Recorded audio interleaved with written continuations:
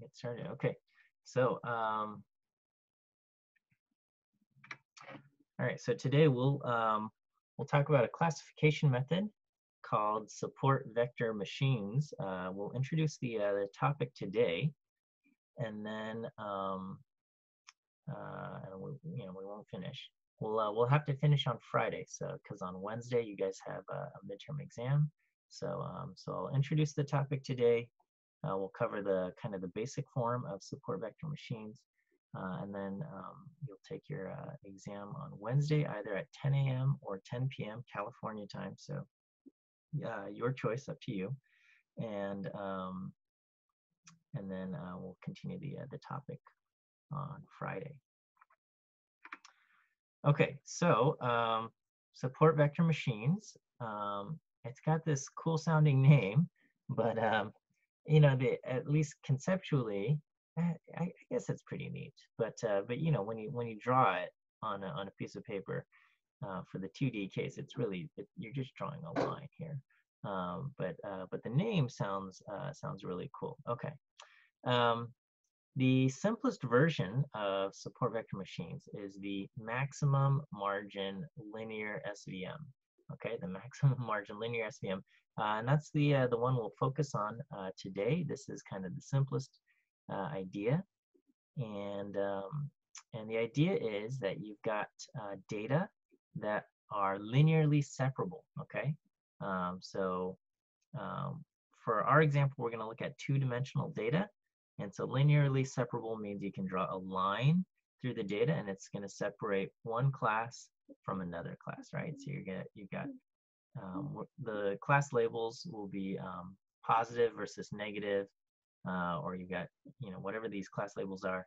Your data exists in real dimensional, in two-dimensional real space, and linearly separable means you can draw a line, right? But you could also imagine data existing in a higher dimensionality, like three-dimensional space, five-dimensional space, whatever it is, and then you would be drawing a hyperplane. Okay, you're going to draw a hyperplane. And the idea here for maximum margin linear SVM is that you're going to draw some parallel hyperplanes. Okay, and both of these hyperplanes will be able to separate the two classes from each other. And what we want is we want the distance between these hyperplanes as wide as possible. Okay, we want the distance between the hyperplanes as wide as possible. And so I'm going to show you some examples of points that are linearly separable, and then I'm going to show you also plot some parallel hyperplanes. Okay. And then the region between these parallel hyperplanes will be dotted lines. Okay, the region between the parallel hyperplanes is known as the margin, and we want the margin to be maximized. Okay, and then in between the parallel lines, you'll have a line in the middle, and that's going to be your SVM boundary. So, okay, so here are some points, and these are linearly separable in that we can easily see, like I can draw a line right here, and it will separate them, right? But we've got different potential candidate lines. Like I could draw a line that's almost vertical. I can draw a line that's very angled, okay? And they would still separate the blue dots, the positives, from the red dots, the minuses. Okay, so the data points have been represented with either plus or minus signs, and we can draw, we can imagine different boundaries here that would separate these. Okay, so I'm going to just show you some. Okay, and basically every boundary you pick, you can pretty much find a parallel one. So if I pick a line that looks almost vertical, okay, I've got two hyperplanes that are parallel. Okay, and in two-dimensional space, the hyperplane is just a line. Okay, so I got two lines that are parallel, and I've got these two dotted lines, and the distance between these is known as the margin. Okay, and I'm going to show you some other lines that could work as far as boundaries that separate um, the positive cases from the minus cases. Okay, and we want to pick the one that that maximizes the margin. Okay, so here's another one. It's got a slightly wider margin. Here's another. Okay, and here's another case. And this one is probably going to be the widest margin that we can achieve. And as I go on, we can see, all right, so this also counts. These also count as boundaries. This will count as a boundary that separates the positive from the negative. And I've got two parallel hyperplanes shown by these dotted lines that kind of satisfy, right? If I draw a hyperplane here, I'm still separating the positive from the negative. If I draw a hyperplane down here, I'm still separating the positive from the negative. But we can see that the margin here is a lot smaller than, say, the margin here or here, okay? And this is probably the biggest margin. These are still fairly wide margins, okay?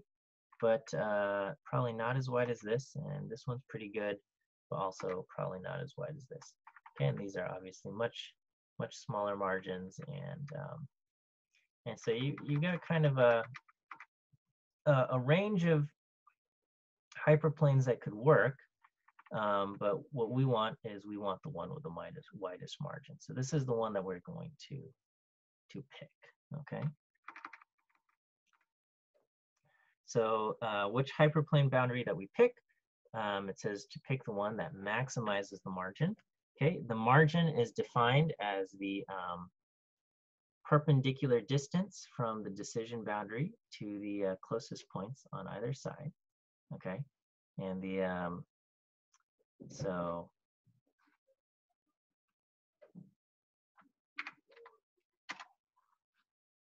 we have I just want to make sure everything's okay. Okay, so the points that are closest to the boundary is known as these. The margin is the distance from here to here. Okay, the margin is the distance from basically the two parallel lines, and the dots that are along these dotted lines are known as the support vectors. Okay, so the closest points to the decision boundary depend on the decision boundary that's chosen. Closest points are called the support vectors, and they will lie on the margin's edges. Okay, they're going to be called support vectors because you can change the location of the other data points, and the location of the boundary will be unaffected. Okay, as long as the support vectors remain the closest points to the boundary, the location of the boundary itself will be unaffected. So let me just kind of show you what I mean. Right, the closest points depend on the decision boundary that's chosen, and that they are the support vectors.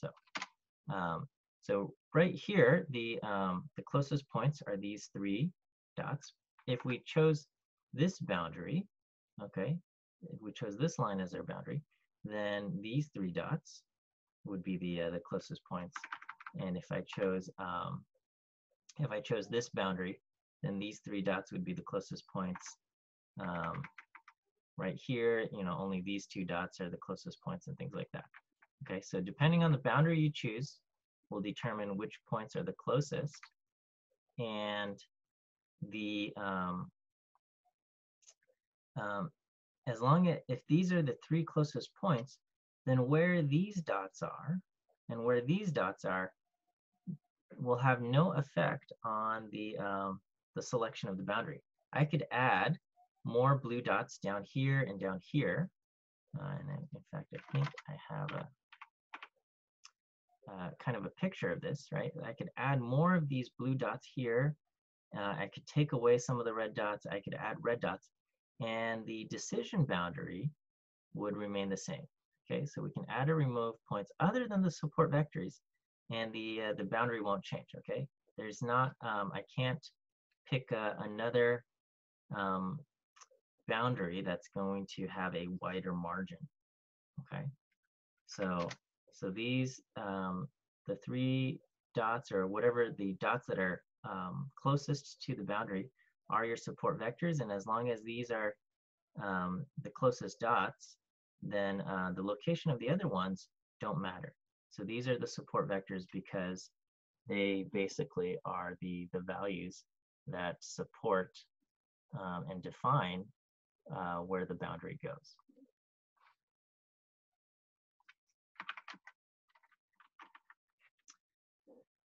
All right, so that's what we've got there, okay? And what we are doing is we are going for maximum margin linear SVM, okay? And so in our case, I've circled the support vectors, and then the margin is shown in purple. The margin is the distance between basically this hyperplane and this other hyperplane. So we have the 2 hyperplanes, parallel hyperplanes that, and basically you have one that goes right up against the nearest positive points, and you have another hyperplane, parallel hyperplane, that goes right up against the nearest negative point. Okay, and the margin is the distance between them. Okay, so the margin is going to be the perpendicular distance between, is the distance that's perpendicular to the boundary itself. Okay, if you have basically a non-optimal boundary, then the margin is going to be smaller here.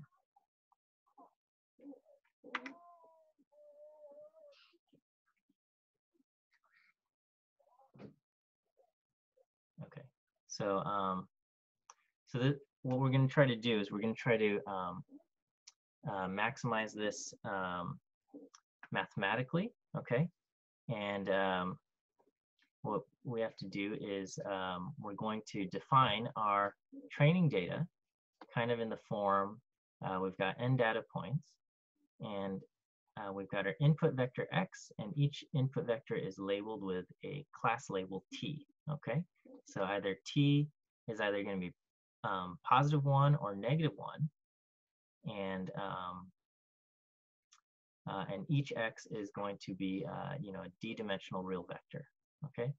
And so the maximum margin is going to be the group of points, or is going to be the boundary that separates the ones with class label +1 from those with class label -1.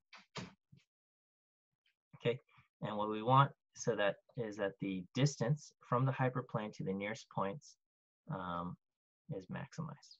Okay, you can describe a hyperplane. Okay, you can describe a hyperplane as the set of points that satisfy some sort of equation. Okay, the equation being W transpose X, okay, minus B is equal to some value 0. Okay, so if you say basically if you say W transpose X has to equal some constant, that will create some kind of hyperplane. Okay, it's going to be basically the set of all x points, okay, that satisfy the equation that W transpose X is equal to some constant. Okay, and in that case, you know, W is going to be a vector that is going to be normal or perpendicular to the hyperplane that you create. Right. So, you know, for example, if you've got the set of points x1 and x2, and if you say if W is 1 and 1, okay, you're going to basically say W is 1, 1, which is, you know, imagine a point at the origin and a vector going to the point 1, 1, okay? So that would be kind of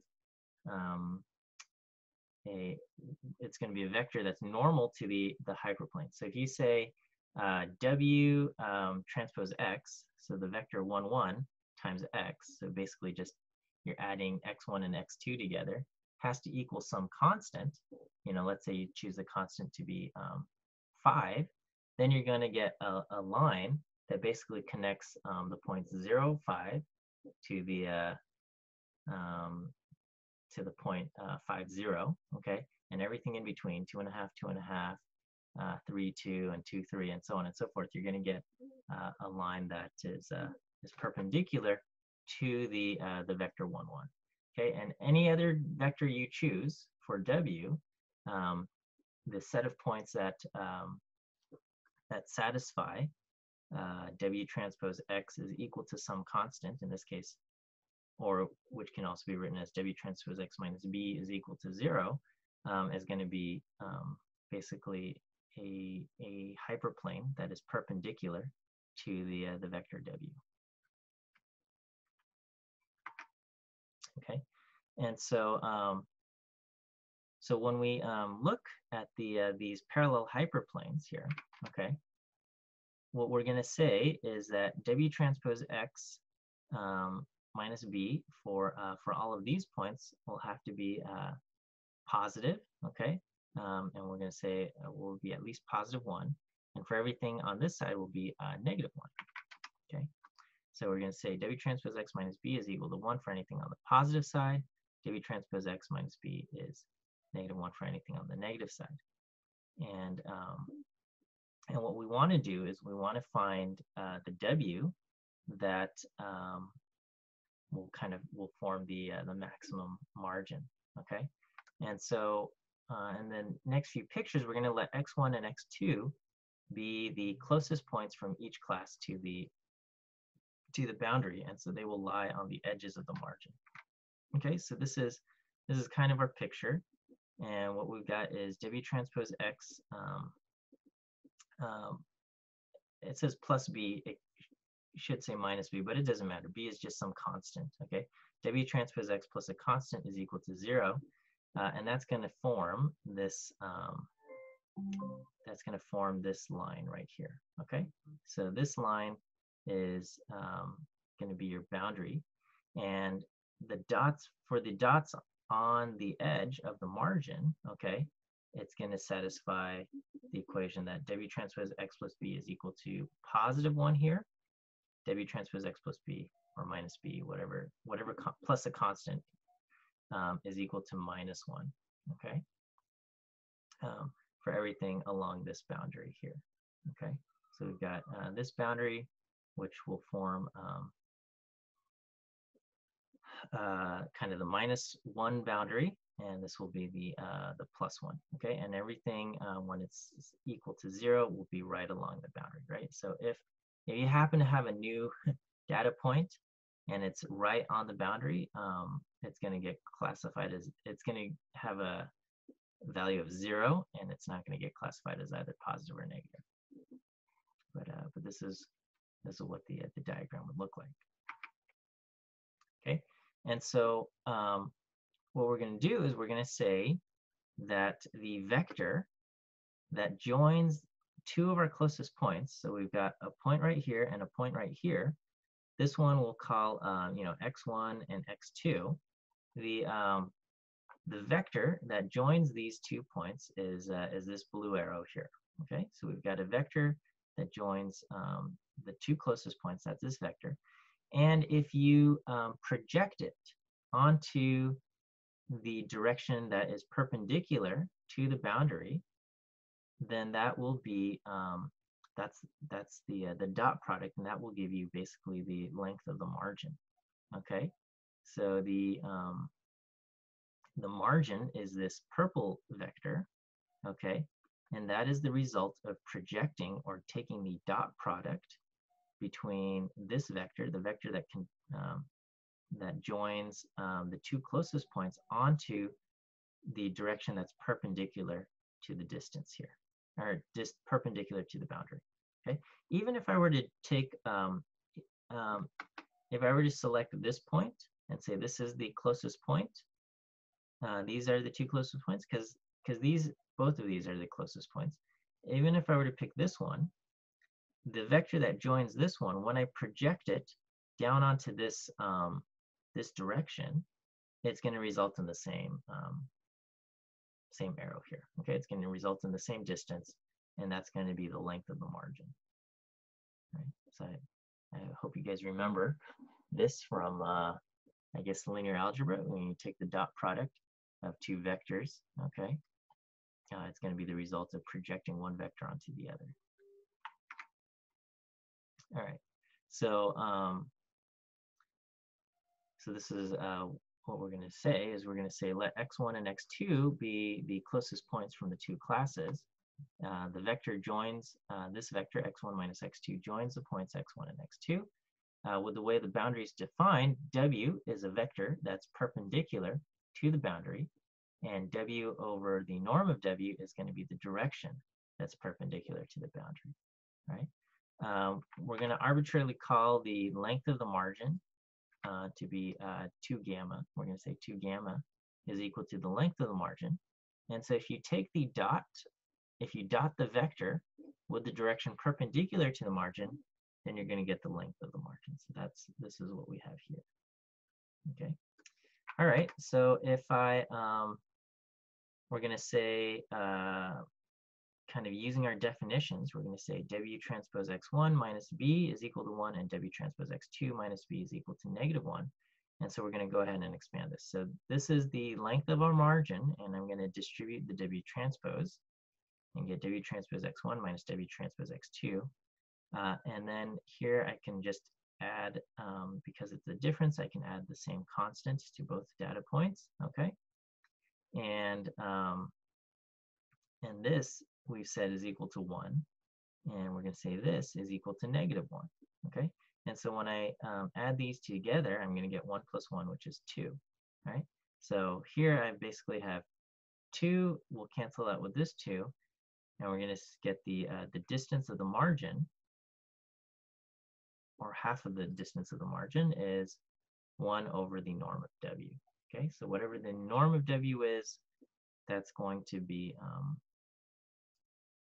1 over that's going to be the distance of the margin here. Okay, so that's what we want to do. We want to maximize the margin, and so this is where we are. Okay, and so because the norm of W is in the denominator, maximizing that distance gamma is going to be equivalent to minimizing the norm of W, right? So we want to find the W that's going to have basically the smallest norm, but we can't just pick any W, right? Because W still has to satisfy the constraint that when you draw it, okay, that all of the positive points end up on this side and all of the negative points end up on this side, okay? And that we need to pick it so that that basically this, when you evaluate it, this is going to be equal to 0, and then for the closest points we get +1, and then for the closest point on this side we get -1. So it's still it's subject to a constraint. So we want to find the W with the smallest norm, but we have the constraint that W transpose X minus B is greater than 1, greater than or equal to 1 for all xi's that have a positive class label, and we also want W transpose Xi minus B to be -1 or more negative for all x's where the class is negative, okay?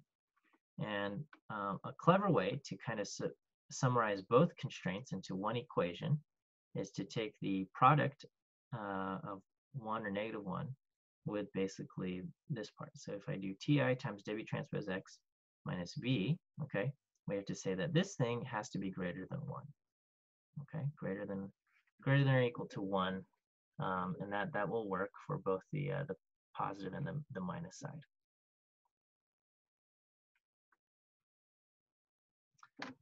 Okay, so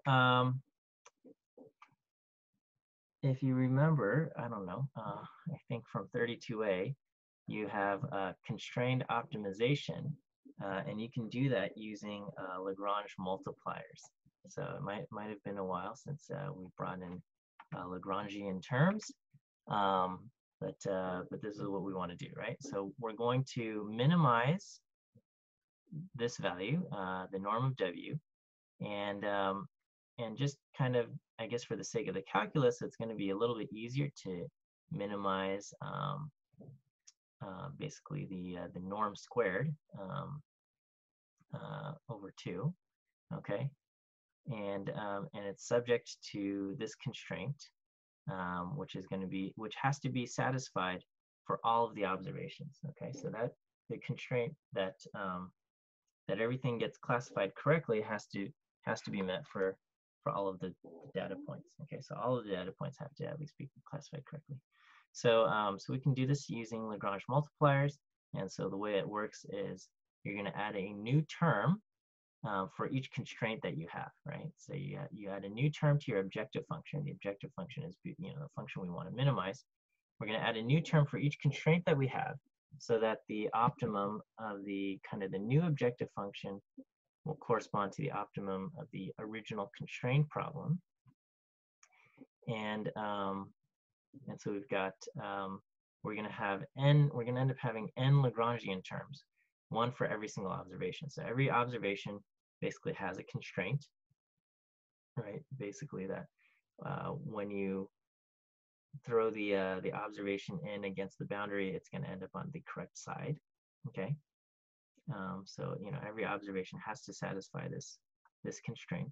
So we're going to have n Lagrangian terms to add, and so the objective function, which is what we're trying to minimize, this W transpose W is equal to basically the norm squared. Okay, so this is the thing we want to minimize. We want to minimize the norm squared. Okay, but we have all of these Lagrangian terms to satisfy, and there's a total of n of them. Okay, and so this is what we have. Okay, and the book goes and expands this out further, but it arrives at this conclusion that just says there's no closed form solution. Okay, and so so we can set up our problem, okay, as a Lagrange multiplier problem, and we can do some more math to kind of, I guess, simplify it even further. But unfortunately, there's no closed form solution. But you can find a solution kind of iteratively using the computer, using quadratic programming. Now, I never learned quadratic programming, and I tried to look it up just like on a quick tutorial on how to do quadratic programming, but it was way more complicated than I wanted to learn. So so I don't know anything about quadratic programming, but apparently this is how it can be solved. So you can solve this Lagrange multiplier problem using quadratic programming. So I'll take the book's word for it, and I guess other people's word for it, that this can be solved. No closed form solution, but via quadratic programming. Okay, so I've already shown this this picture here. Okay, you can do SVM with R, and basically, if you take the data points, this is kind of what the plot will end up looking like. The support vectors get their own special symbol, and it draws the boundary and says these are the ones that are labeled +1, and these are the ones labeled -1, and this is kind of your decision boundary. And this is supposed to look like, basically, I think I tried to use the same data points here. Okay, and so when I plot this in R, this is what it produces here. So this is the support vector machine classification plot using R. This is available in this package here, E1071, and you just create a SVM fit by using SVM, much like LM, and you do it here. Okay, and here I just plotted it. Okay, so one thing about the support vectors is that as long as you have these points, so here's the support vectors, and you can add points out here, take away points, and it's not going to affect the boundary. Okay, but as soon as you stick a point somewhere inside the margin, that's going to affect the boundary. And so here I added a point here. Okay, I just added this point, and it dramatically affected the boundary. Okay, and maybe that's what happens when you use what we call a hard margin SVM. The hard margin says everything, when you draw your linear boundary, everything has to be classified correctly. You cannot have points that are on the wrong side of the boundary, which is okay. But if I move this any further this way, like if I put the blue dot here, then we won't be able to draw a, then the dots are no longer linearly separable, and we cannot draw a hard margin classifier boundary between the positive and the negative cases. So one thing is we can ease the constraint. Okay, I'm going to finish a little early here. So the maximum margin classifier uses what's known as a hard margin, where we say that the sign of the label multiplied by basically the decision boundary line has to be greater than or equal to 1. Okay, and this value 1 represents the distance from the boundary, which is this center line, to the nearest point. Okay, which is to the nearest points, which are along the dotted line. Okay, and this distance from the center line to the dotted line is that distance 1. Okay, and the constraint is called a hard margin because all of the data points in the data set must satisfy this property, and its distance has to be at least 1. So everything has to be, all of the data points have to be at least at the margin or farther away from the boundary. Okay, what we can do is we can relax this constraint. Okay, and we can allow for some points to be closer to the boundary, that center line, than 1, right? So you have those dotted lines. The dotted lines from the center to the dotted line represents the distance 1, and we can say that distance, for some of the points, the distance can be less than 1. Okay, and so we're going to say xi. This is the symbol xi, lowercase xi. We're going to say each dot, xi sub I, has to be, each data value will have its own xi, and it has to be greater than or equal to 0, and the constraint will be this. Okay, and so if xi is a value between 0 and 1, then point I, it should be 0 is less than.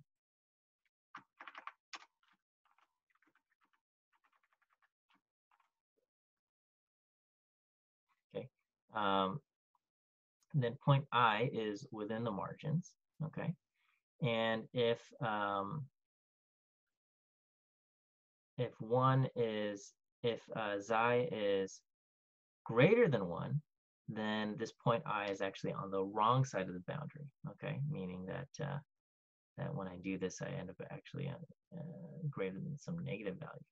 Okay, now ideally, and I didn't finish typesetting this. Okay, ideally, all of, if we can satisfy the hard margin, okay, then all of the xi's would be 0. Okay, 0 is ideal, but we can allow for some of the xi's to be greater than 1 and misclassify a point if it means having some other good properties, meaning like if the w that we end up choosing ends up having being kind of having a smaller value here. So so what we want to do is we still want to minimize this. Okay, this is basically the norm of w. Okay, and we also want to minimize basically the sum of all the xi's. Okay, because all of the xi's, if all of the xi's are 0, we've satisfied the hard margin criterion. If the xi's are slightly bigger than 0, then you have points within the boundary here.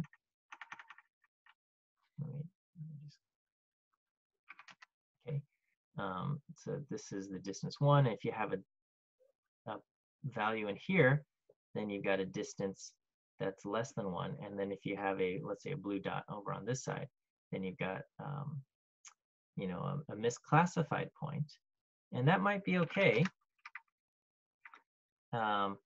if it means having basically this thing to be small, right? And so basically we have two things that we want to minimize. We want to minimize the sum of the xi's, okay? We also want to minimize the norm of w, okay? And so this is kind of like the regularization where you've got kind of two objectives.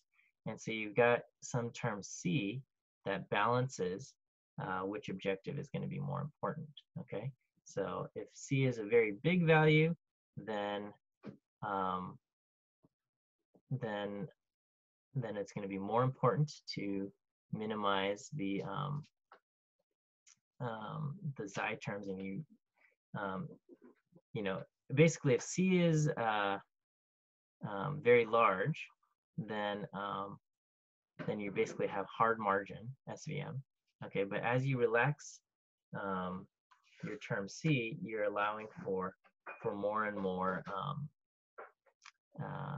what we call a softer margin. You're allowing for a softer margin. You're allowing for more points to be either misclassified or within the margin. Okay, so these are all.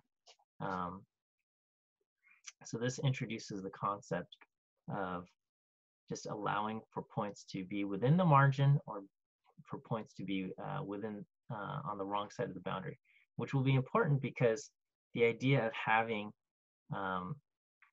linearly separable data is not going to be met very often. Okay, it's okay for illustration, but in real life you won't always have data values that are linearly separable.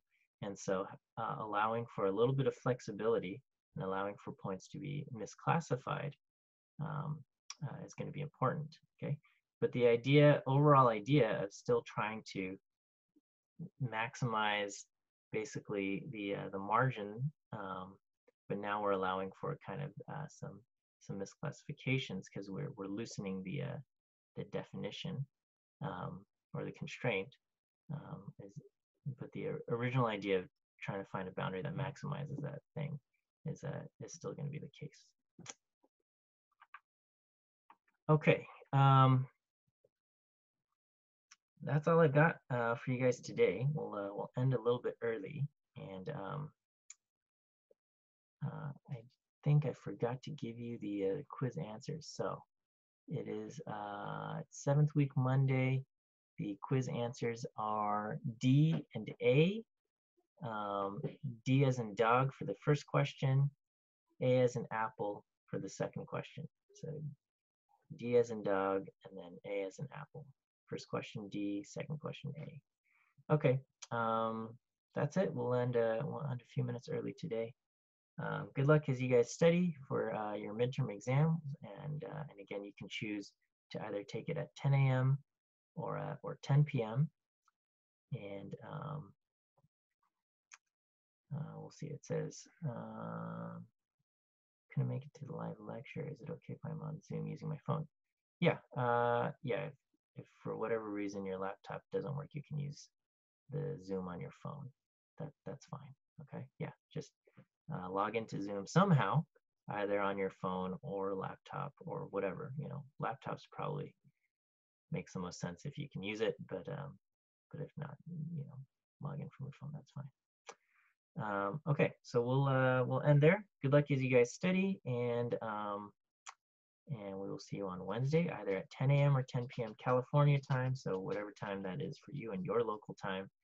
And then I'll see you guys on Friday, and we'll continue talking about SVM here. Okay, we'll see you then.